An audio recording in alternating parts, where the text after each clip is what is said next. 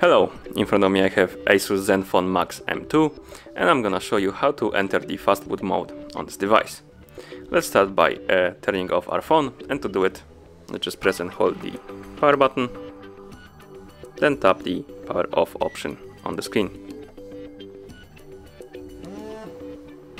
After the device turns off, we need to press and hold the power button and volume up button together. And when this menu appears on the screen, we can release both buttons, and as you can see, we just entered the Fastboot mode. To exit this mode, we just need to press and hold the power button until the device turns off.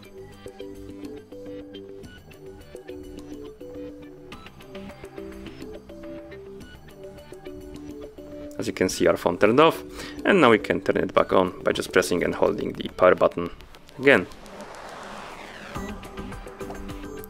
Like that. And that's how you enter the Fastboot mode on this device. Thank you for watching. If you found this video helpful, remember to subscribe to our channel and leave the like on the video.